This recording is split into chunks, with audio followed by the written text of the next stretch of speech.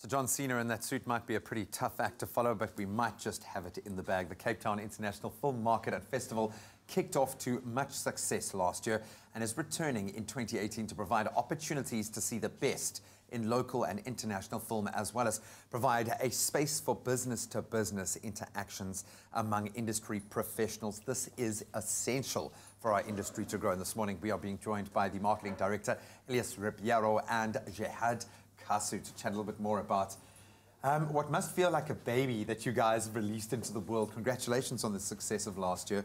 You guys are doing something so important and you're part of hopefully a shift in perceptions. Maybe Jihad, I can start with you. Based on what you've seen, the shift in focus, the change that you're trying to bring about, what have you seen change with regards to filmmakers, with film goers, and most importantly, I think the market buyers and sellers, where we really need to stimulate the industry? What shifts have you seen? Thank you for that, Graham. I think it's important for us to realize that ever since the success of Black Panther, there's been an increased demand for Afrocentric content. And that's key to the business side of film within Africa. I think we are trying to propel the value of African content beyond our own borders.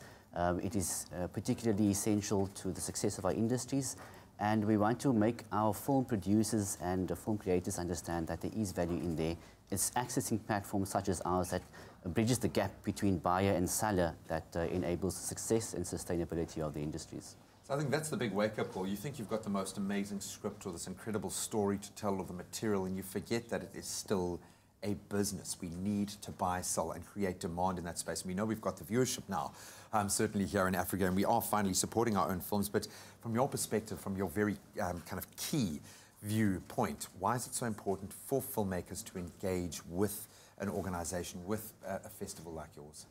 So we want to be a space to foster development of African content, and my job is to try and bring creatives, ideas, together with the money that can facilitate the making of those ideas. That's what a film market is there for. This year we are launching a program called Works in Progress, where films that are in the making will be screened to an audience of international stakeholders. Between them there will be festival programmers from the big festivals of the world, talent agents, as well as sales companies that work and understand Africa. We're curating a program of 6 films from all over the continent, and this will be the content that will attract the international stakeholders to come to our events. The money. Yeah. Yes. The money. And because the film industry in South Africa is relatively small compared to other parts of the world, creating access to foreign markets is particularly valuable to a South African or African filmmaker. And one of the key benefits is that next year we are taking 5 films to the Beijing International Film Festival. So these are the particular opportunities that we've created within this platform and hope to grow as we move forward to create better economic opportunities for our local filmmakers. Now, I'm sorry to cut you off there. For me, we know that we make good content, but the process always seems to fall down at a point. Why are you guys doing this? What was the kind of conditions in the market? What prompted you to say, okay, we need to support the Western Cape? Obviously, this is very much focused here, but also just give South African film this international connection. Is it just about making money? Because that's fine if everyone is going to make money, but what motivated you? I think our chairman, Rafik Sampson, is particularly passionate about this industry.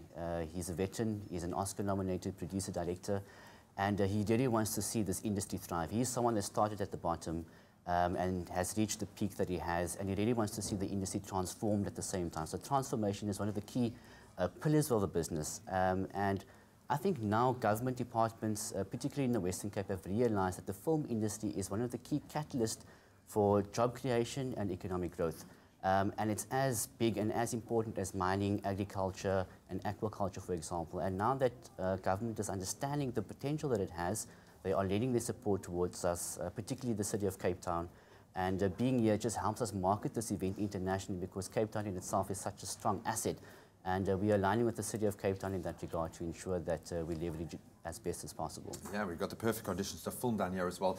Sorry, we've run out of time, but just very quickly, I know submissions have reopened for a brief window. How can people connect with you very quickly? We're going to have the details, but how do we fast-track the process? Well, they're open until the 17th, this Friday, so if there's any filmmakers out there watching the show, please send us your works in progress for consideration, and you can email zahra@filmfest.capetown. All the best of luck with your future endeavours. Very exciting space to watch. Cape Town International Film Market and Festival takes place from the 9th to the 19th of October in various venues at the V&A Waterfront. The deadline for those film submissions, as you've just heard, has been extended. So if you'd like to enter your product, then make sure you head over to filmfestival.capetown for more information. Get on this train now. It's about to leave the station.